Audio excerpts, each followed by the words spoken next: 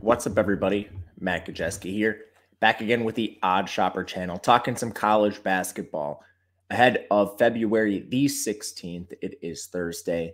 We have a large slate of games. Before we get started, make sure to hit that thumbs up button, subscribe to the channel, and hit the notification bell so you know when this and all other content goes live. If you're listening on podcast, please leave a rating and review over there as well. We are brought to you by DraftKings Sportsbook, and if you're watching, you can see on the banner they have a new offer. It is a limited time offer, but how it works is you're going to head to DraftKings Sportsbook or just click the link in the video description below. Make your first deposit of at least $5. Then place a $5 money line pregame wager on any team of your choosing, but this has to win in order for you to get your prize, which is going to be $150. So again, it's a pregame money line bet. You're going to take $5, and if it wins, you get $150. So my recommendation here is finding one of the larger favorites on the board, betting them on the money line specifically, and then almost ensuring yourself that $150. So tonight, one example of this is USC taking on Cal. Against the spread, USC is -16. So you would take them on the money line, giving yourself a pretty good chance to take home that $150. No-brainer offer. Thank you to DraftKings. Make sure to check them out. The legal age for gambling is 21 in most states. If you or someone you know has a gambling problem, please call or text 1-800-GAMBLER. All right. Before we move forward, we look back. The struggles have continued. Pretty cold week, so maybe it's your chance to start going the other way. But looking at what we had yesterday, and for those of you that don't understand what shot quality is not a tool that allows us to make bets or helps us evaluate bets ahead of time. It's how we evaluate bets after the fact. So a lot of you have heard anecdotally like, oh, this team hit a bunch of lucky shots or whatever it may be. This is a way to quantify it. It evaluates the shots taken on the floor and projects the score of the game, quantifying that luck. So no, we don't use this to take bets ahead of time. We use them to evaluate bets. So just to clear that up, this is not a system where I am actually using it to bet games. Anyway, so we talked about a bunch yesterday. TCU versus Iowa State. I actually hedged out of that one when we had TCU injury news come through. The TCU beat right now is unbelievable. Early in the day, they reported that Mike Miles and Eddie Lampkin would return. Then later in the day, they were ruled out. So luckily, I was sitting at my computer and was able to hedge out of that wager, and it would have lost. So I'm very happy I did that.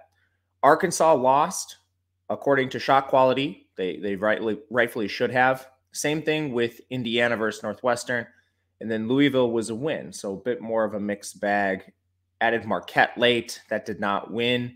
But shot quality had them with an 87-63 win. So horrible shooting percentage for the Golden Eagles. But we spin this forward. And today we've got a pretty greasy slate of games. So we'll kick things off in the Pac-12. Stanford takes on UCLA. They're 13.5-point underdogs. We'll be taking the points with Stanford. This team, they've been playing a lot better recently, I think is the main thing here. You can look to their most recent play. They beat Arizona over the weekend, which was a great win. 4-point loss to Arizona State. They kept that extremely close. Colorado, blowout loss, but then they beat Utah, Cal, Chicago State, Oregon, and Oregon State prior to that. So over the last 8 games, they're actually 6-2. Pretty good record here. And they've been solid in conference play after a slow start. This team plays with a lot of size. They're 29th in effective height. UCLA is 141st.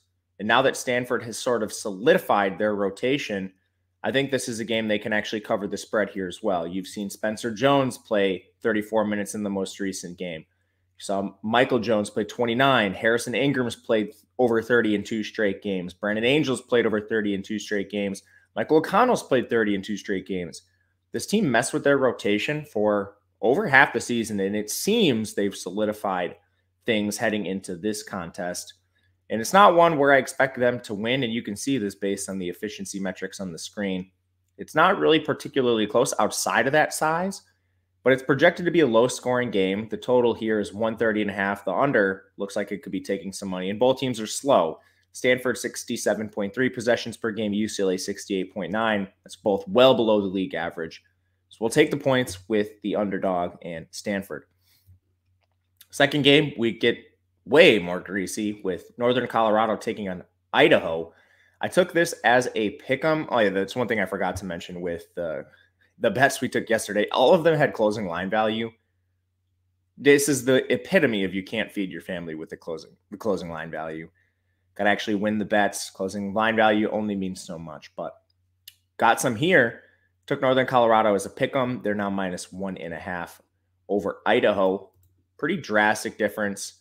Overall, per KenPom, Northern Colorado is 218th with the 143rd strength of schedule. Idaho is 277th with the 274th strength of schedule. So Northern Colorado has been playing better against a much better level of competition compared to Idaho, who's well below 500 with a very weak level of competition. And these teams are actually built similarly. They're both better on offense than defense. We're talking about two teams outside the top 300 on defense. But Northern Colorado has a drastic height advantage. They're 89th in effective height. Idaho is 286th. You look at how these two teams score against each other. Well, Idaho tries to score inside. That's where they score most of their points. That goes up against that height of Northern Colorado, which I don't love. And then on the other side, Northern Colorado shoots a ton of threes. They're 98th in three-point attempts per game. And they are 29th in three-point percentage, which is awesome. That definitely is going to exacerbate some issues with Idaho's defense, who does not defend the three very well. We'll take a pick'em with Northern Colorado here. In our last game, we have UAB taking on UTEP.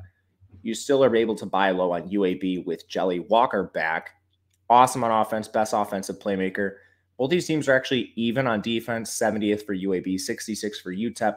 But there is an enormous mismatch on offense, 36th for UAB, 326 for UTEP.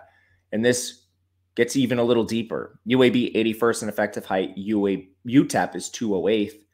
The mismatches continue when you look at some of the interior stylistics.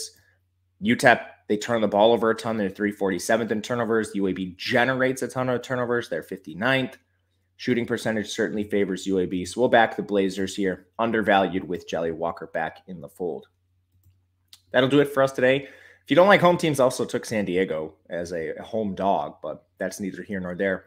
Weird slate. Let me know what you think of the games. Otherwise, you can find me on Twitter at Matt_Gajeski if you'd like to reach out.